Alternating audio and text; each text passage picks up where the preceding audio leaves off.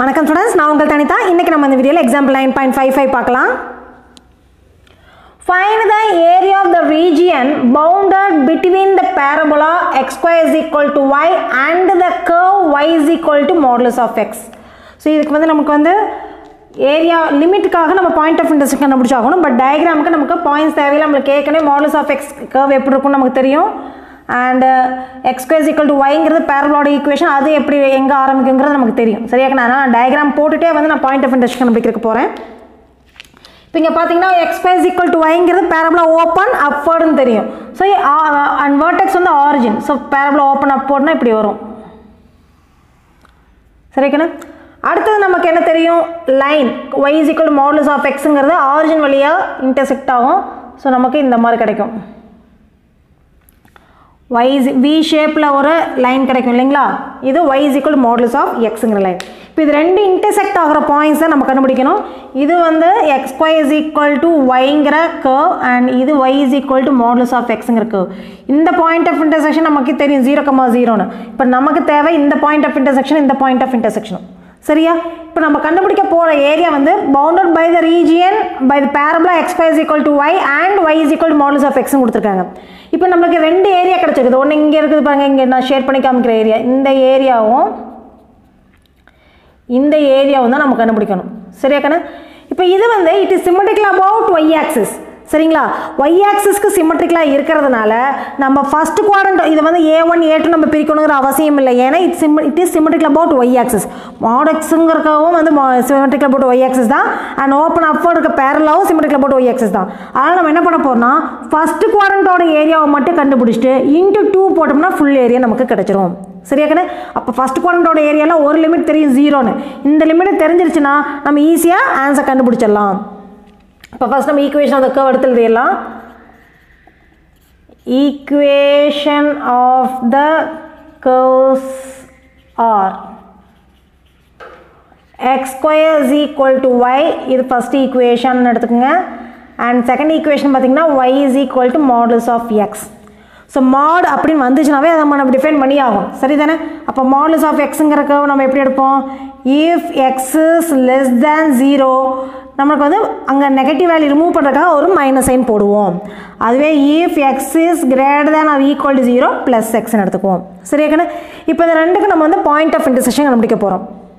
அப்போது நம்ம modulus of எக்ஸுங்கிறத nothing but plus R minus எக்ஸ்ன்னு நம்ம ரீப்ளேஸ் பண்ணணும். ஏன்னா plus X greater than equal to 0வாக இருந்துச்சுன்னா ப்ளஸ் எக்ஸ் எடுத்துக்கணும், லெஸ் தேன் ஈக்குவல் டு 0 வந்தால் மைனஸ் எக்ஸ்ன்னு எடுத்துக்கணும். சரி தானே. நம்ம பாயிண்ட் ஆஃப் இன்டர்செக்ஷன் கண்டுபிடிக்க நம்ம ப்ளஸ் ஆர் மைனஸ் எடுக்கணும்னு சொல்லியிருக்கேன். இந்த பாயிண்ட் ஆஃப் இன்டர்செக்ஷன் கண்டுபிடிக்கணும். இதை ஈக்குவேஷன் 2ன்னு எடுத்துக்கோங்க. ஈக்குவேட்டிங் 1 and 2 நமக்கு என்ன வரும், ஒய்யோட value plus R minus X. இந்த ஒய்க்கு பதில் சப்ஸ்டியூட் 2 in 1ன்னு போடுங்க. சரியா. இந்த ஒய்யோட value plus R minus X கொண்டு இதில் ரீப்ளேஸ் பண்ணிங்கன்னா என்ன வரும், X square is equal to plus R minus எக்ஸ்னு வருமா. இப்போ ப்ளஸ் எக்ஸ்ன்னு வச்சு ஒரு இன்டர்வலோ மைனஸ் எக்ஸ்ன்னு வச்சு ஒரு வேல்யூ நம்ம கண்டுபிடிக்கிறோம். அப்போ ஃபஸ்ட் இந்த பக்கம் இருக்கிறது ப்ளஸ் எக்ஸ் வச்சு போடுறேன். X square is equal to X. இந்த பக்கம் X square is equal to minus X. அப்படியே கேன்சல் பண்ணக்கூடாது. கேன்சல் பண்ணிங்கன்னா 0ங்கிற வேல்யூ நமக்கு கிடைக்காம போயிடும். அதனால இந்த சைடு கொண்டு வந்து தான் நீங்கள் சால்வ் பண்ணணும். சரியாங்கண்ணா. அப்போ X square minus X is equal to 0 ஆகும். எக்ஸ் எடுத்துட்டிங்கன்னா X into X minus 1 equal to 0. இங்கே X is equal to 0, X is equal to 1 வரும். அதுவே இப்படி எடுத்திங்கன்னா X square plus X is equal to 0 வரும். எக்ஸ் எடுத்திங்கன்னா X into X plus 1 equal to 0. இங்கே X is equal to 0, X is equal to minus 1 வரும். ஆக்சுவலாக நமக்கு மைனஸ் எக்ஸுக்கு நம்ம 0 இன்க்ளூட் பண்ணல. அதனால் இதை விட்டுட்டு நம்ம X is equal to minus 1 மட்டும் தான் எடுப்போம். ஸோ டோட்டல் நமக்கு 0, 1, மைனஸ் 1ங்கிற வேல்யூஸ் கிடச்சிருச்சு. அப்போ எக்ஸோட வேல்யூ 1ங்கிறப்ப எக்ஸோட வேல்யூ 1ன்னு கொண்டாந்து இதில் சப்ஸ்டியூட் பண்ணுங்க. இதில் வேணால் சப்ஸ்டியூட் பண்ணலாம். ஸோ இதிலே சப்ஸ்டியூட் பண்ணிக்கலாமா. எக்ஸுக்கு 1 போட்டிங்கன்னா ஒய்யோட வேல்யூ 1 தான். மைனஸ் 1 போட்டிங்கன்னா ஒய்யோட வேல்யூ 1 தான் வரப்போகுது. therefore the point of intersection is எடுத்து எழுதிடலாமா. therefore the point of intersection are 0, 0, 1, 1, minus 1, 1.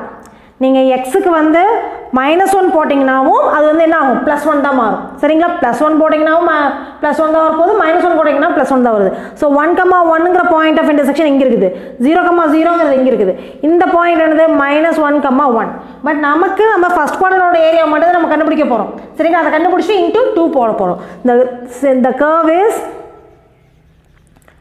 the curve is symmetrical the curves are symmetrical ரெண்டுமே symmetrical இருக்கு இல்லைங்களா the curves are symmetrical about y axis so y axis க்கு symmetrical இருக்கனால நமக்கு ஏரியாக்கான formula என்னன்னு பாத்தீங்கன்னா area is equal to 2 into integral a to b above curve minus below curve நம்ம x ஓட லிமிட் போட போறோம் அப்ப above curve அதாவது upper curve minus lower curve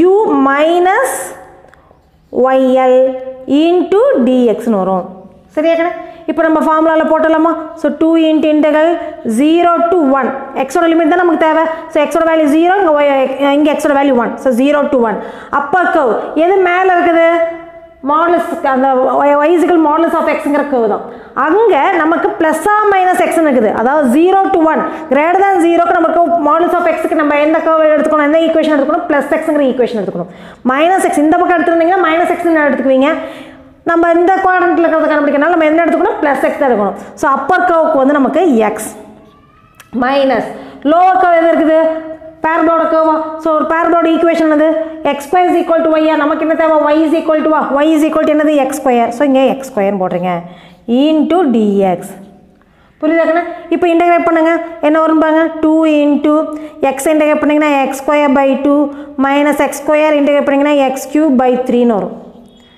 limit 0 to 1 இப்போ upper limit minus lower limit apply பண்ணிடலாமா so upper limit apply பண்ணீங்கன்னா என்ன வரும் பாருங்க 1 அப்ளை பண்ணீங்கன்னா 1/2 minus 1/3 ன்னு வரும் லோவர் லிமிட் அப்ளை பண்ணீங்கன்னா ஃபுல்லாவே 0 ஆயிரும் இப்போ LCM எடுத்தீங்கன்னா 3 minus 2/6 ன்னு வரும் 3 minus 2 வந்து 1/6 இங்க ஏற்கனவே ஒரு 2 இருக்குது சோ 2 into 1/6 ன்னு வரும் இது கேன்சல் ஆச்சுனா நமக்கு 1/3 ஸ்கொயர் யூனிட்ஸ் கிடைக்கும் இத நான் மேலே எழுதிறேன்